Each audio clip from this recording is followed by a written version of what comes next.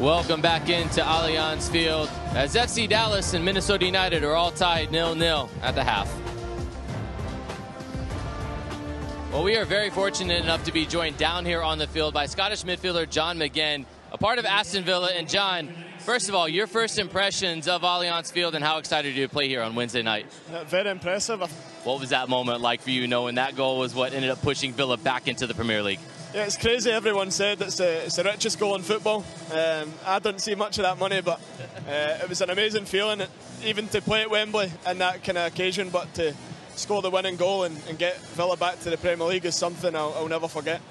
You get joked about it's the richest goal in what's dubbed the richest game in football. Congratulations on that moment. Congrats on all your success. All the best. And we'll see John and Aston Villa Wednesday night right here at Allianz Field.